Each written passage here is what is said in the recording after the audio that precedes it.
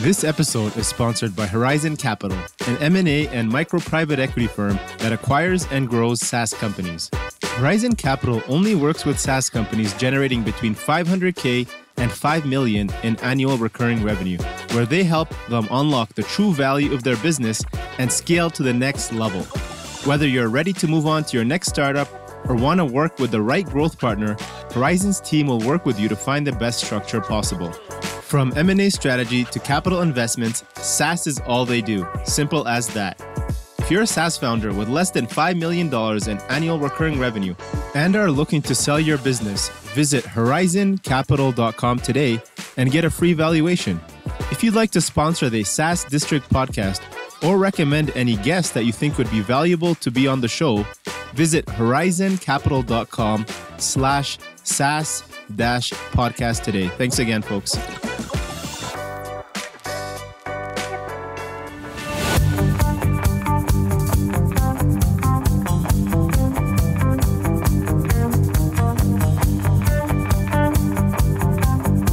Hello, everyone. This is your host, Akil Jabbar, and welcome back to another episode of SaaS District.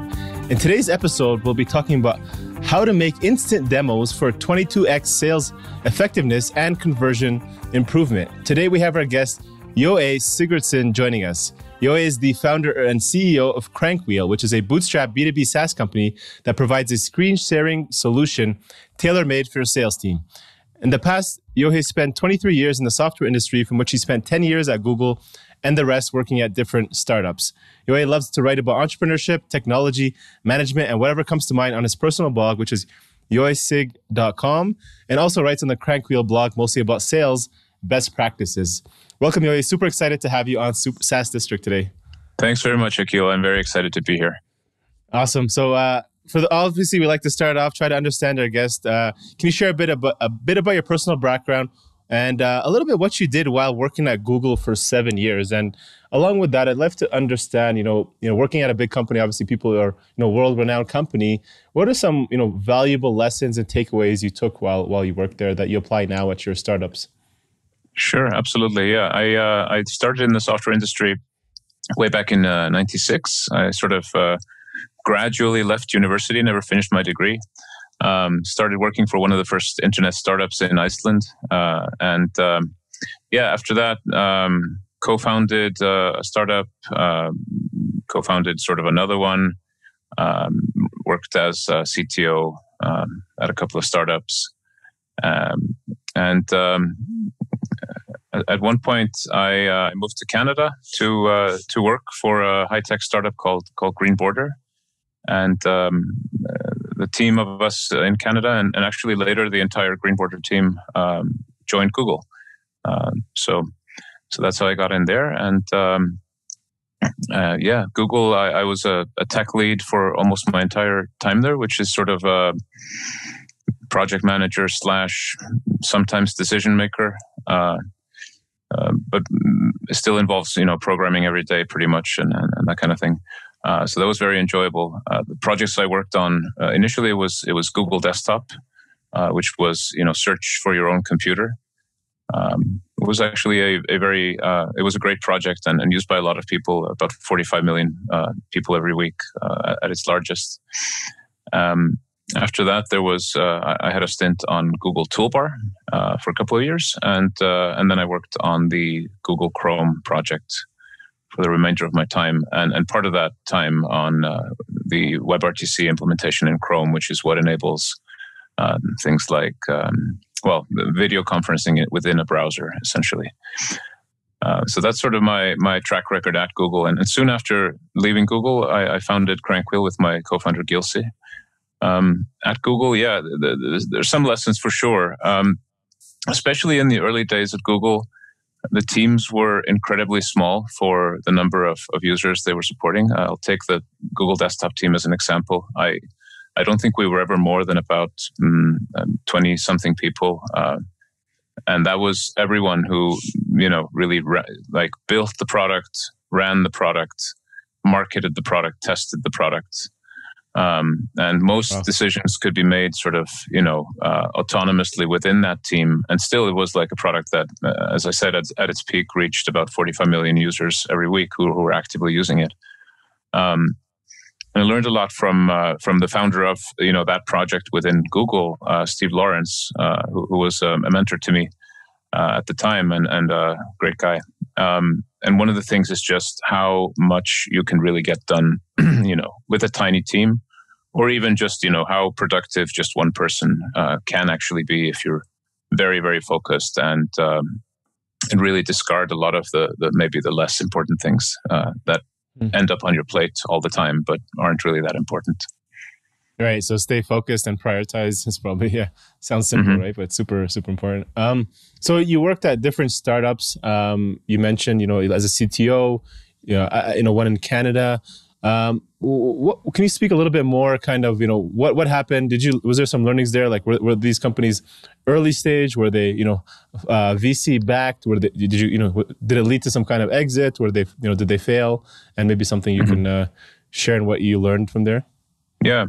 My first startup that I joined as an early employee, I think there were 16 of us when I joined. I was 20. So, I was one of the young kids joining, and the ancient, so to speak, founders were like 27. Good friends of mine today.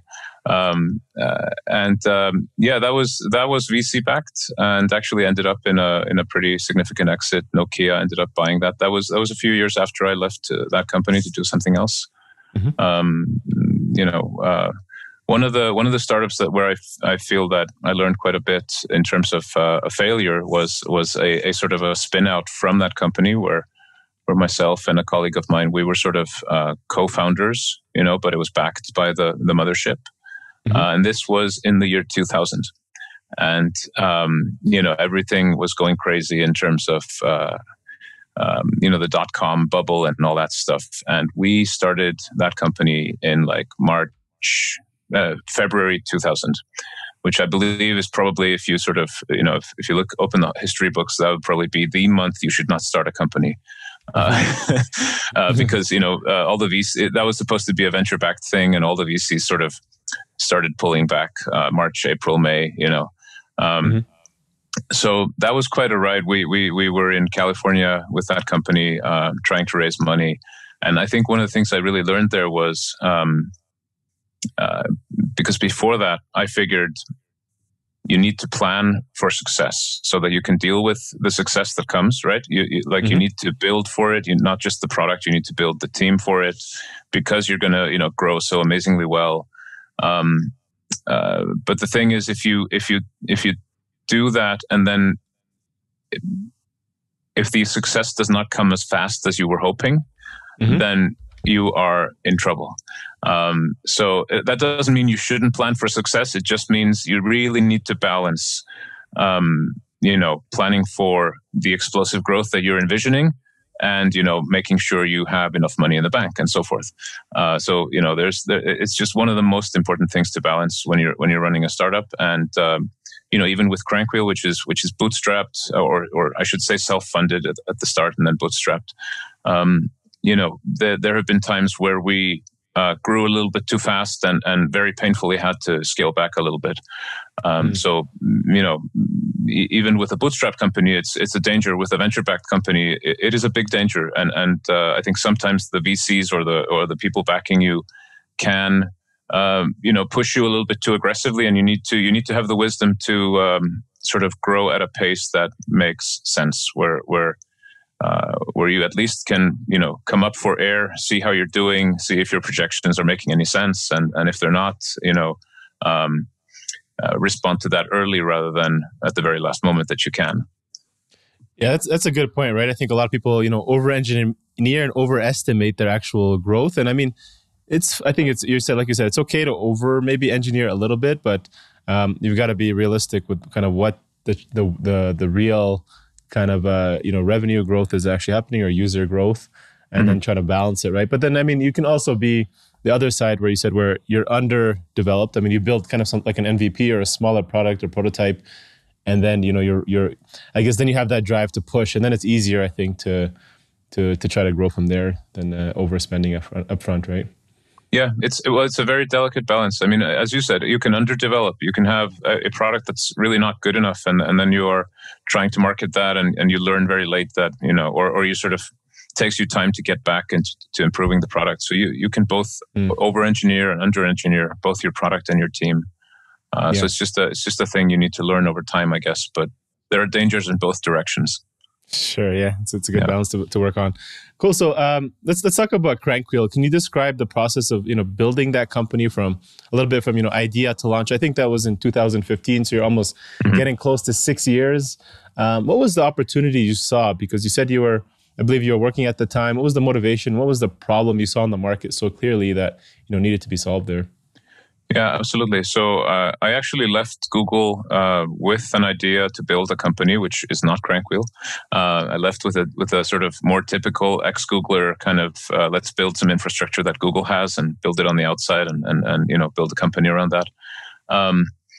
And then I did more market research, and I realized it had been done by people I actually knew and with the same go-to-market strategy. So I decided not to go that way. So I was sort of searching for a few months, and I reconnected with an old friend of mine. We were in like primary school together, and I think we'd only met each other once or twice in the next 20 years after that. And we sort of reconnected. That's Sigurdsson, my co-founder. And he had been doing sales, mostly like telephone sales, some in person, but more telephone sales of consumer and business products like telecommunications, insurance, banking products, that kind of thing, for like 15 years. And we sort of got to brainstorming for a couple of months, what's missing in the space. And in particular, for salespeople like him, very much like him, who are working the phone all day, maybe, working with a team or building a team and trying to put in place processes and trying to get customers, all the time. And I think we probably rediscovered every sales enablement tool there is and lots of lead generation tools and stuff like that. And we saw that they'd all been done. And then I asked him what I thought was really obvious, which was like, so for salespeople like yourself, what do you use to be able to screen share while you're on a phone call? And he just told me that's not done, and I was very surprised. And that's when we really figured, okay, we've hit on something here, because both, that's a huge market, telesales and inside sales. Especially inside sales has been growing like crazy for the last few years, and telesales growing very well, and tons of people doing it. And my background in terms of technology, I was pretty, I had a pretty strong background in the kind of technologies we'd need. I'd been working on WebRTC at Google, or the Chrome implementation of that. And before Google, some of the stuff I'd worked on was like instant messaging and multi-user chat rooms and very related technologies. So yeah, that's sort of what we hit on, and that's really been our guiding principle ever since. Is that we're building this for telesales people, effectively people who are on the phone all day trying to sell their wares, whatever that is. Mm-hmm. Cool. And so that was the market you saw. You built it out, and then now where you guys are up, hitting over I think 640K in ARR, which from when I last checked in February, you're almost up 73%, and with less than 1% churn. So high growth, low retention. I mean, that's huge. Can you tell us maybe just a little bit, the cost? So I think that's important because you have the experience. You guys are a small team, if I imagine. Where were you investing in the initial stages to build that out? And we're talking about that balance. How much were you investing to actually get product market fit, or at least enough to have start getting some sales? Yeah, absolutely. So we probably invested in total about $700,000, something like that. So that was part of that was our own money. So mine and also my co-founders. Part of that was a research and development grant that we received from the Technology Development Fund here in Iceland. That helped a ton. They do kind of a matching type of a grant if they feel that it's R&D worthy, kind of. So that helps a ton. So that's probably around the figure we invested over the first couple of years. And after that, we had sort of decided we wouldn't be, it would have to be profitable, the business, and it did turn out that there was a point in time where we needed to scale back a little bit on the team, or actually significantly, and it hurt a lot. But that was years ago now. We've grown again since, and our teammates who we had to let go at that point, they landed in great roles afterwards. So I'm happy for them. But that's one of the things that can happen. You're running a business. You are spending faster than you're making money, and you're projecting some level of growth, and it doesn't turn out quite the way you wanted, and you can't really bridge the gap. And then there's really only one thing to do. In the end, it turned out well for everybody, I think, and we've really grown a lot since as a company, and in terms of our revenues. So we're in good shape today. Nice. So just to clarify, you guys were bootstrapped. That $700K was just entirely between you and your co-founder that invested in it? That wasn't from actual revenue? No, about half of that. Yeah. No, we invested more in the product itself from revenue, definitely. But about half of the initial investment came from myself and my co-founder, and then the other half would have been the grant from the Technology Development Fund. Yeah. Right. Yeah. So, I mean, bootstrap, there's a lot of challenges, right, when running that way, especially with, that type of cost. You have to grow, you have to stay alive in the early stages, trying to find out your niche, find out the product that needs to be marketed, going remote. And then I don't know if you were, paying your guys' self salaries to stay, afloat over that time, or you're just using your own savings. And then also deciding not to raise money. Can you share a little bit more about that bootstrapping experience and maybe some challenges in that stage as you were going through it? Yeah, we definitely didn't pay ourselves salaries for a big part of that time, or and very minimal salaries for long after that. So that is, I haven't calculated the numbers. You could definitely consider that an investment. There's definitely a market rate for both of us that was much higher than what we were paying ourselves. So, that you could say that's an investment as well. Today, the company supports us quite comfortably and is still quite profitable. But it was a very, very long journey. I mean, the reason we always kept at it was that our customers were super happy. We've always had very low churn, so we figured, okay, even if we don't manage to make this grow very, very fast, with this low churn and happy customers, we're still going to end up with something really valuable. It'll just take a little bit longer than we expected. And I think that's what has happened. We have extremely low churn, just about 1% revenue churn every month. Very happy customers, and we've been growing, faster over the last couple of years than we were before, about 4%, month over month, which we're quite happy with. We'd like to find ways to accelerate that, of course, but still, that leads to the kind of growth you just mentioned, about 70% just since February.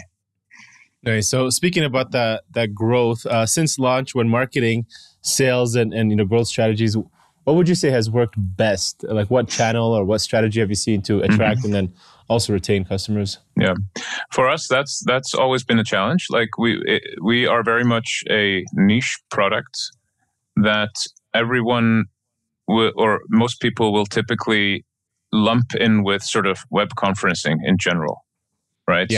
Yeah. So for that reason, channels like search engine marketing, like buying, keyword ads and that kind of thing, have never worked very well for us, because typically the keyword that people are searching, and the only keywords that there's sort of a bulk of, 95% of those people are expecting to find something different from what CrankWheel is, right? Right. Different intent, yeah. Yeah, different intent. So that doesn't really work out very well for us. What we've done that has worked, there are several things. One of the first successes for us, and which we've kept at, although we've not really been able to do that now for the last almost year due to COVID, is just to go to conferences that are sort of focused on industries where telesales is a big thing. And an example of that is we go to like a Yellow Pages local search conference in Europe called SINDA, SAASDISTRICT. We go to almost every one of their conferences, just as an example, because it's been a great source of leads for us. Interesting. So there are certain conferences that have worked really well. Other more sort of broad conferences tend not to work very well because it's, again, the same thing. It's just, very broad audience. You might meet a lot of people. Sometimes they pay off, sometimes they don't. Another thing is content marketing. So we have, I think it's probably 2 years now that we've been blogging every week. Before that, it was like every couple of weeks. And so we have a weekly newsletter with about 40,000 subscribers on the topic of sales. So how can you get better at sales in various ways? Last few months, it's been a lot about like how can you transition to working from home, doing sales, that kind of thing. So that has worked quite well for us, helped us with our SEO and also just, brought up our profile at conferences also that we go to, so it sort of cross works. And the other thing that I'm a big believer in, and I think we've done really well, is just to provide the best customer support that we possibly can. I mean, we really put our heart and soul into doing that. Us founders, wow. our customer support lead, other people on the team. It just makes a huge difference. It's a lot easier to ask someone to maybe write a review if they've had a great experience with you in terms of customer support. They're much likelier to recommend, and we do see a lot of word of mouth. Word of mouth. I know it's people always say that's not an answer in terms of what's working for your growth. That's right, because it's hard to replicate. But I think one of the ways to replicate it is to have good product and fantastic customer support. But we see a lot of word of mouth. We see a lot of people moving from one company to another and sort of bringing CrankWheel with them. So that kind of word of mouth. And then over the years, we've really focused on not just our website, but also building our listing in the Chrome Web Store. So CrankWheel has, historically, CrankWheel has always been like a Chrome extension. Nowadays, it's Chrome extension, Microsoft Edge extension, works on tons of other browsers with an extension, and also every other modern browser on a desktop as just a web application. You don't need an extension these days. But we get a ton of traffic from our Chrome Web Store listing. And that's pretty much, it's free marketing, quote unquote. Yeah. Sure. But it's not free because we've invested in it, for 5 years, almost 5 years since we first listed there. Exactly. So it's an integration kind of channel. Yeah. So just a little bit to go deeper in that. So, you talked about SEO, obviously that's working well. And then customer experience. So yeah, you guys it sounds so simple, but you're going a little bit over, sounds like you guys are doing more than kind of what the normal is. And people, you're saying word of mouth, but they're actually sharing the story. People get excited of like, hey, I actually got a really good experience. It's very rare these days that you get something above and beyond. And that sounds so simple, but you seem to be, it's quite effective that people tell somebody else that, hey, this company did something above and beyond. So that's great. That's great. We really tried to help everybody out. We tried to be very, very helpful and responsive also for our freemium users. So, we have a free for life plan with, it's basically a modest amount of usage. And if you never go above that, then you can be free for as long as you want. And even for the freemium users, we try to be as helpful and responsive as we can. A lot of other companies, I think, would just look at that as a burden of some sort, or try to minimize, how they do that. We just try to help everybody out as much as we can. And you'll see it if you go to the Chrome Web Store, you go to Capterra, look at our reviews, you'll see, customer service mentioned in quite a lot of them. Nice. Nice. And then you talked about the conferences. Just quickly, are you guys coming there as guests? You're talking to people, or what are you typically doing there to see results? Are you setting up a booth and you've seen results there? We usually try to have a booth. Yeah. Okay. We've sometimes joked that we could probably get the same results by not even paying for the conference and just going to the hotel bar, in the hotel attached to the conference and just buying people drinks there.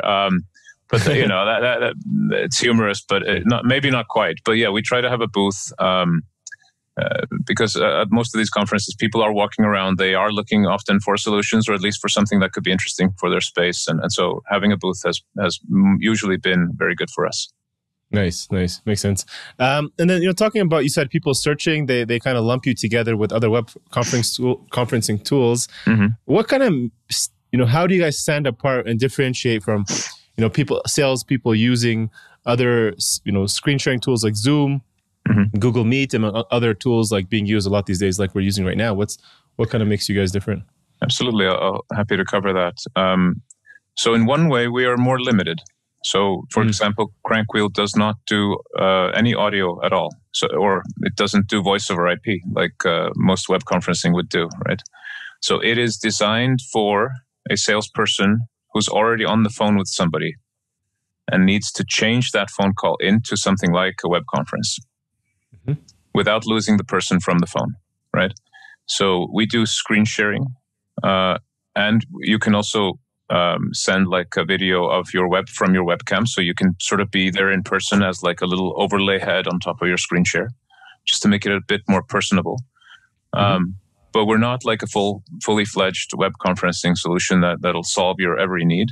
And in fact, a bunch of our customers, they might have Zoom or Microsoft Teams or GoToMeeting or similar solutions, and be paying for those and also be paying for CrankWheel, just because CrankWheel is a better fit for that telesales use case.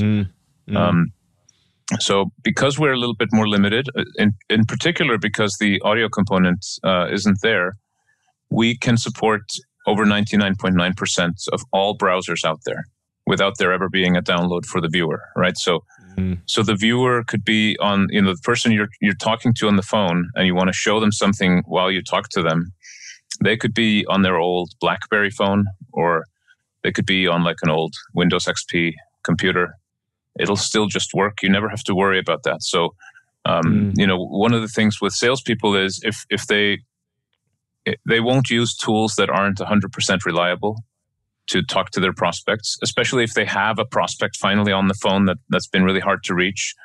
They would prefer not to let that prospect leave the call without actually trying to sell them, right? And nice. Definitely if there's like a technology they're trying to use and it creates some kind of a frustration or bad experience for the prospect they're talking to, then they'll very quickly discard that. Because, you're on a sales call, I got you interested in something that I'm trying to sell, and then I asked you to like transfer over to a Zoom call. It didn't go too well, and now that's what you remember from that experience rather than being excited about purchasing the product or solution, right? Exactly, especially with, I guess, less tech savvy people, and there's a lot of them, right? I mean, big decision makers, and they probably don't even have Zoom. They don't want to go in and download something. It's going to take 30 minutes. You're not going to wait 20 minutes on a call. You're trying to like get them to download this program, or hey, I'm going to send you this PDF file or presentation, and you have to download it. And then maybe they have an outdated version of Adobe, and then they're like, you're just wasting. You're getting them more frustrated. Yeah, just and now frustration.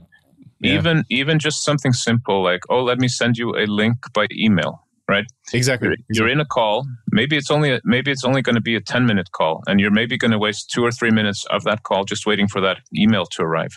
So that's one of the other ways we're different, is we have various ways of getting the viewer connected with much less friction than sending them an email. You can do that. You can send them an email. If they're on their mobile, you can just text them a link.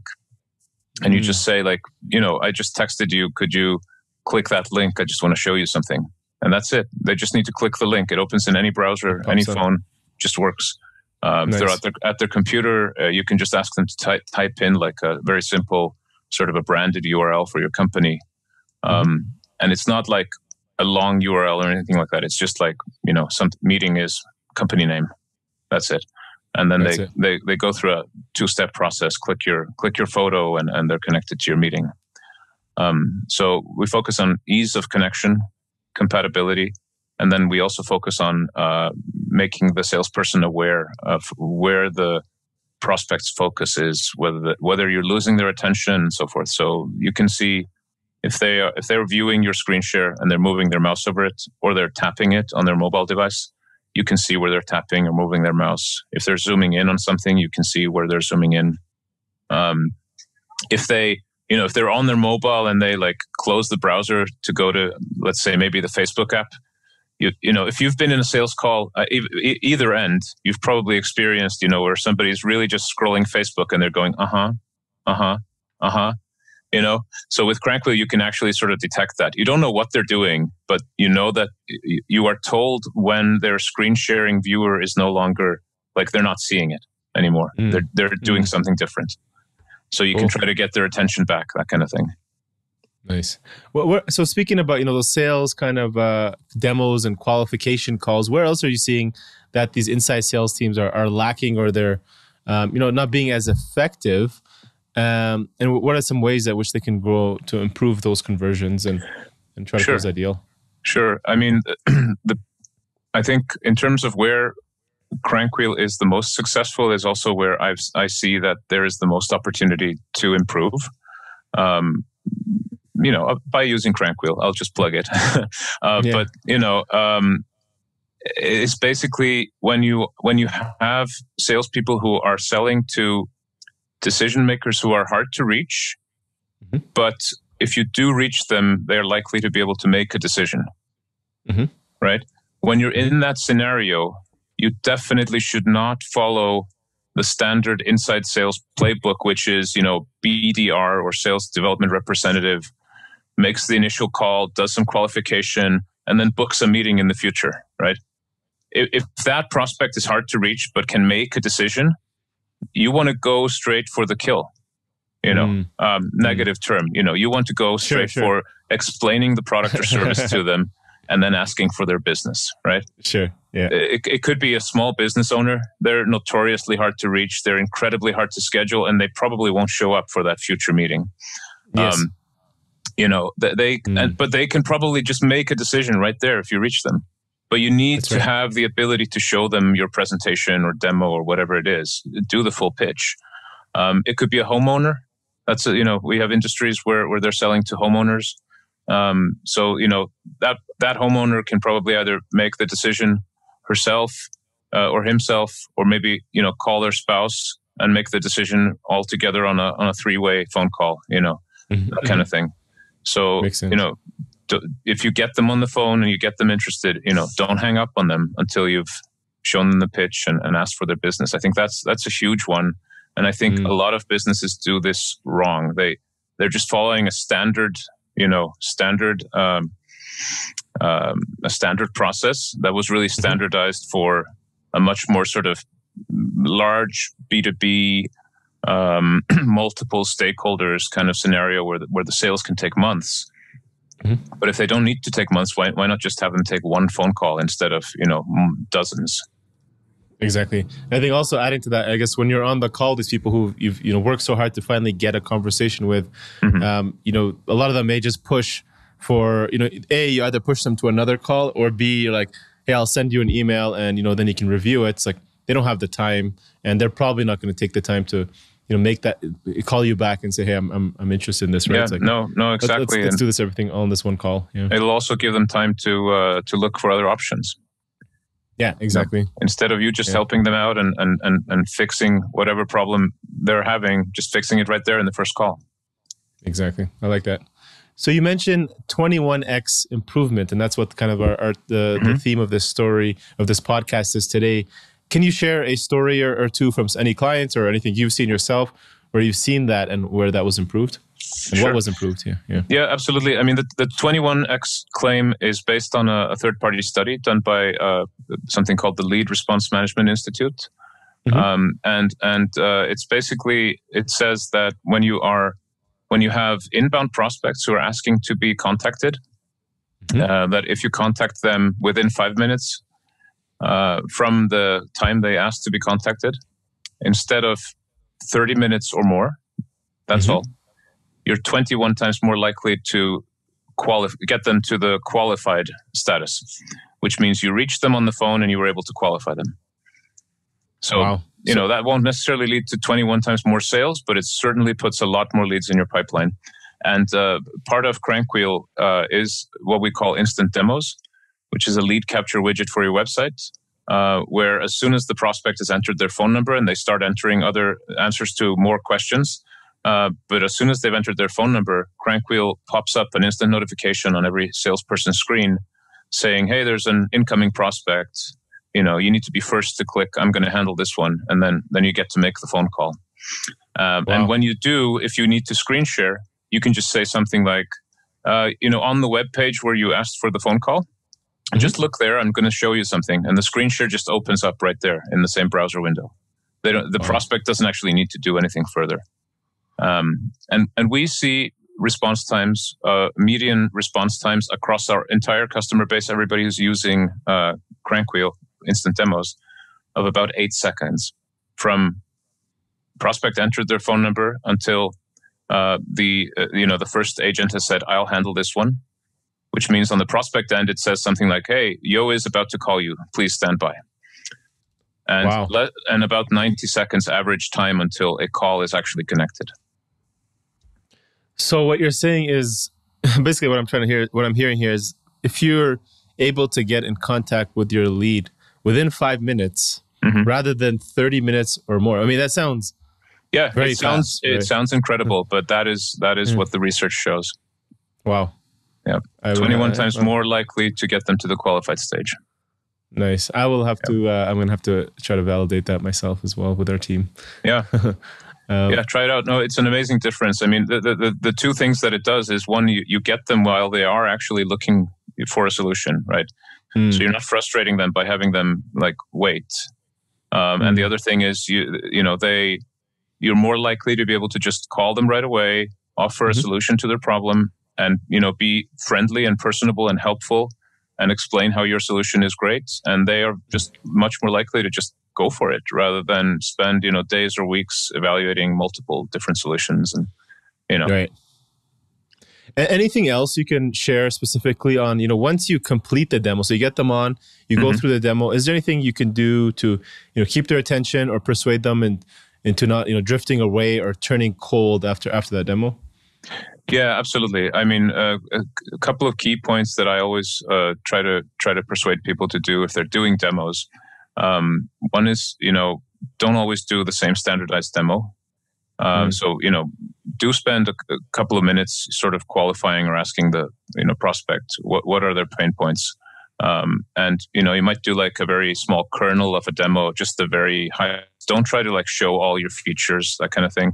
Just dig in onto the particular features that are going to solve pain points of your prospects, and that they'll be, or you can just ask them, what would you like to dig into? Once you've given them a very high level, image, try to make it interactive. So one of the ways is to just ask them, what would you like to see next? Another way would be to give them remote control, something you can do through CrankWheel, so you can have them sort of kick the tires during the demo. Another really nice approach that I like to use is once you've given a demo and once you're into more of let's figure out if this is, if we can ask for your business. I like to have an interactive calculator, and this can just be an Excel spreadsheet or a Google spreadsheet, where you have them fill in the sort of assumptions in the calculator with you, and then outcomes like how much money is this going to save you, or how much more sales are you going to get with this approach, without any other additional expenses or whatever. That makes it really interactive, and it's an opportunity to also learn more about their business, because the assumptions are information about their business. And the final thing I would say is just never ever end a demo without actually asking for their business in one way or another. I mean, that just might mean can we wrap this up now? Are you ready to make a decision? It might mean asking who else needs to be involved, and when would be a good time to set up a meeting. Never. I mean, I just see so many times people just end a sales call. Well, thank you, and I'll be in touch. Exactly. Don't do that. I agree. It's just it's not helpful for anybody, and it certainly won't help you move business forward. Yeah. So as for that, go for the kill. Don't stop from that, right? Yeah. Yeah. Cool. So just kind of going on a personal level here, Yoy, what's one advice you wish you had known and would tell your, say, 25-year-old self, maybe after joining a couple of those startups, or I think you were joining Google at that time? I was a bit older when I joined Google, but Okay. I think I would definitely tell myself, and I would tell any entrepreneur or anybody just in a high stress work environment, programmer, any high stress work environment, and certainly entrepreneurs, make sure to take the time to take care of your health at that age. It's I wish I had. I never regret stuff. Like I try never to have any regrets about the past, and I usually don't. But I would certainly say, at 25 is a great time to make sure you are in a good place with regards to health. I am now, but there were many years there where, I wish I'd been in better health when I was younger. So that for sure. And the other thing I think I wish I would have known then is just keep it simpler, Simplicity is a huge key, I think, to making a lot of progress, especially without necessarily taking on funding and that kind of thing. Right. Yeah, love that. And speaking of that, what are some challenges you guys are facing right now in order to continue to grow CrankWheel? Now that you've had these lessons and wisdom behind you, how are you applying that, and what are you seeing to help you stay focused and grounded? Yeah, so I mean, we're still a very small team, and I actually wrote about this kind of approach that I advise founders to use in the early days, which I call it like the spider web entrepreneur, where you're starting it's just you or you and your co-founder, and you're sort of at the middle of the spider web, and then you're sort of doing these spokes, which are like your contractors or VA and that kind of thing. And then you start, building connections between the spokes where you're having them actually take care of things without everything flowing through you. Mm-hmm. And I think with CrankWheel today, we are very close to the point where we need to scale up from that, right?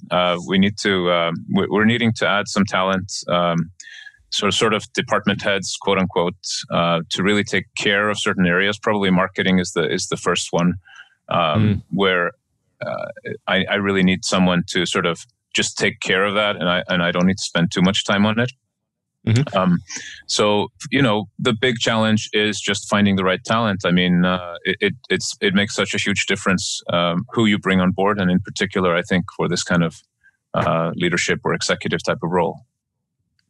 Absolutely. So just to clarify, it's just the two co-founders, and then who else do you have how many people do you have on your team? So right now there's like 4 of us who are full time. So nice.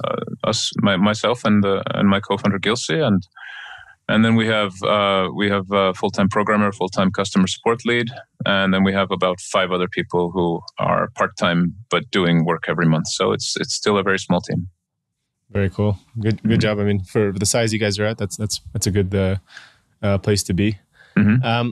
Yoi, who or what are 3 best resources? This could be books or people, mentors or people you follow, mm-hmm. who you'd say have been instrumental to your success over the last few years. Yep. So I think a long time ago, I read the book "Start Small, Stay Small" by Rob Walling. This was while I was at Google, I think, really before I started thinking about leaving Google. Although I did always know I wanted to build a company at some point myself, from scratch. Not as a co-founder or as a spin-out, but really from scratch. So that was by Rob Walling. I still follow like Startups for the Rest of Us, MicroConf, Rob's podcast and stuff like that. Really, lots of inspirational stuff there. I've also been following a bit Arvid Kahl, the bootstrapped founder. More recent success story that he's sort of talking about, and he's starting a new company now. And then in terms of books, over the last few years, really influential for me has been Company of One by Paul Jarvis, mm-hmm. Built to Sell by John Warlow, and Profit First by Mike Michalowicz. Mm-hmm. And CrankWheel doesn't really fit neatly in any of the buckets sort of that they're talking about. Like Built to Sell is all about building a business or building a business in a way where you could sell it at any point. And mm-hmm. that's not really what we're, planning to do. And same thing, like Company of One is really about, building a solo person business. And that's not what we are either, and not planning to stay this small forever. Right. But there's lots of really, really great advice in all of those books. Absolutely. Yeah. I think. Yeah.